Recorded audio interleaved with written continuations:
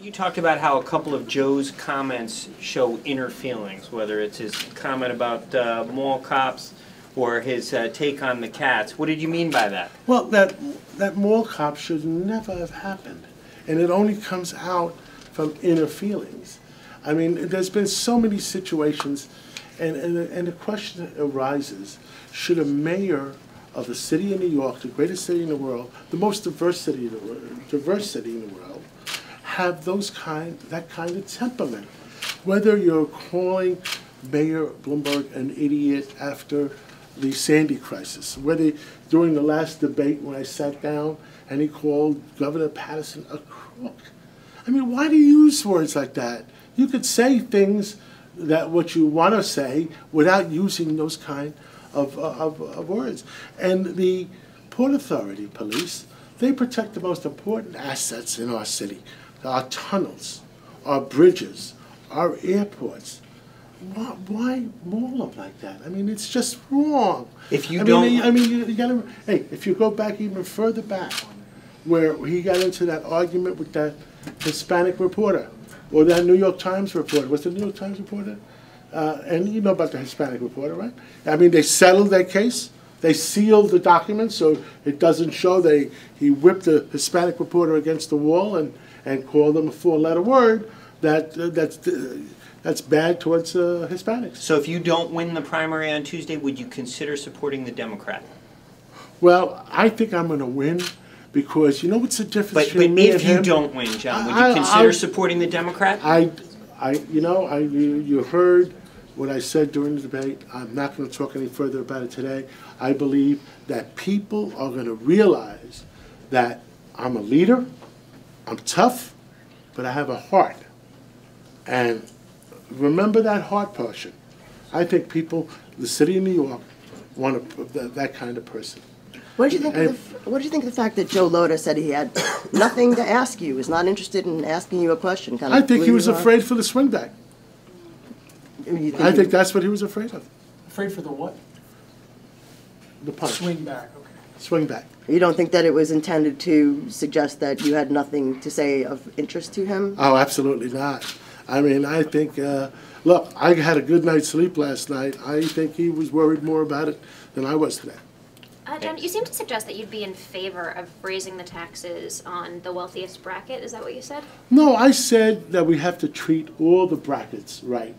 We can't chase away people. You can't chase away. Look, I am an upper bracket person. I don't mind paying more taxes. A lot of the upper people don't mind paying more taxes.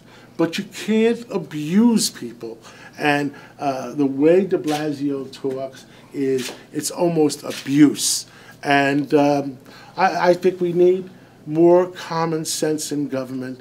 And I've operated my life, I've operated my companies for the last 44 years. Common sense. But are you endorsing his tax plan then? Am I endorsing what? Endorsing de Blasio's tax plan, if you agree. I didn't say that. Where did you get that from? If you agree. I think I said de Blasio is absolutely wrong and he's radical. And, you know, we got to be able to treat all our citizens equally and not chase anybody out. You know why? I had a fundraiser for about a year ago for a Florida governor, and you know what he said? He said, "Thank you for raising your taxes because more people are moving into Florida every day." And you know what happens if you keep doing that? You end up like downtown Detroit. Maybe not tomorrow, maybe not a year from now, 5 years from now, but over the next 10 years, you start going that direction. And look at the other thing, where you have New Yorkers that love New York, but make sure they stay out of it 186 days a year. Look, I know many New Yorkers that say, well, I make sure I don't make any phone calls while I'm in New York. I make sure I don't use Easy Pass going over the bridge. I want no way that New York State could prove I was in New York. I know these people. And I don't think we should, I think we should have more common sense than chase these people out. Anybody else? What are you going to do between now and Tuesday at 9 o'clock to beat Joe Lota? I am working hard. I am in every community. My wife has been in the Russian community. saying to the people in the Russian community, because my wife is part Russian, she says, isn't it about time New York has a first lady? Isn't it about time you might have a Russian first lady? And they love her for that. She's my biggest asset. My kids are my biggest asset too. All of us, we love New York. They grew up in New York, and we want New York to thrive. We want to take whatever Mayor Bloomberg has built and go even higher. And I have no agenda. When Joe said that the fact that his old buddies from the Rudy administration, that they weren't looking for jobs, they're all lining up, looking to put their fingers back into the pot. I mean, it's just common. Look, you asked the questions about that. I mean, it's just common knowledge. I mean, look, I have no agenda. All I want to do is the right job for our taxpayers, the right job for our workers, and I'm not interested in money. I'm not worried about my next job. And when you look at the fact, when I talked about the IOUs for corporate welfare, and we're talking about the large corporate guys, that whether it was $400 million for the Yankees, Avi, where was it? On the steps of City Hall as they were leaving on December 31, on the steps of City Hall as they're leaving, oh, let's do another $400 million. Somebody ran up to him and they signed it. And Mayor Bloomberg said it was a bad deal and voided it when he found out about it 2 months later. You know, I don't want to talk about Cablevision in Madison Square Garden. $300 million in tax, zero real estate taxes. They're charging, and they're going to move out, they're charging $5,000 a seat for the front row. Where are you going to get that? In Albany? I mean, you know, give me a break. You know, we need smarter people at the wheel that are not going to give away our taxpayers' money. I have no agenda. I owe nothing to anybody. I have no IOUs. David Koch, you know, gee, how is he going to win November 5th election with David Koch, you know, endorsing him? I mean, I think he's living in Dreamsville on that. And in fact, also, that the whole month of August, he raised $157,000. Where's he going? Give me a break. What's the problem with David Koch contributing to Joe Lhota for the general election? What's the problem? There'll be an IOU there. But you've given money to candidates. Do you have an I have. IOU?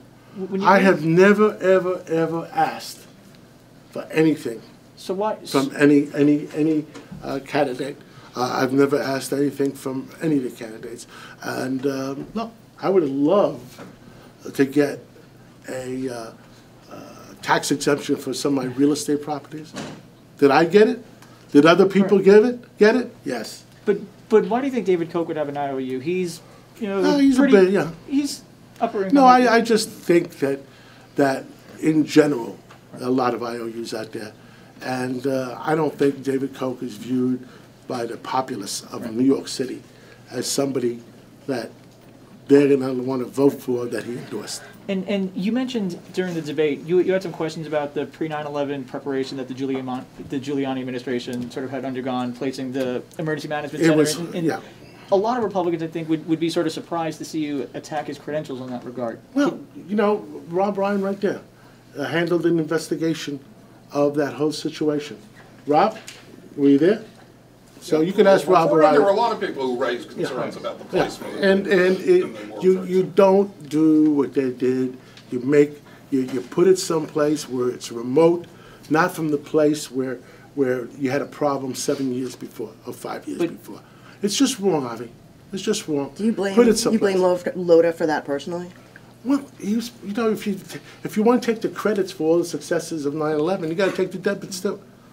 Can you elaborate on the love factor with the minorities comment? Say that again? You said that there's a love factor with the minorities during the debate. With me? Yeah, with you. Can you elaborate? You know, I'm in every community. I'm in the Russian community. I'm in the Polish community. As a matter of fact, I'm having an event with the Romanian community. I am every Italian community. Greek community. I'm in every community, and I love people. And you know something? They hug me back. Mr. Catsimatidis, Mr. de Blasio has come under a lot of fire for the role of his family in his campaign. Yeah. What point are you trying to make, posing here now with your family, talking about your wife's role? Well, you want to know something? I love my family. They've always been there behind me. I've always been there behind them. I'm just proud to have a great family. That's all. And on that note, guys, we want to. Okay? Thank you, guys.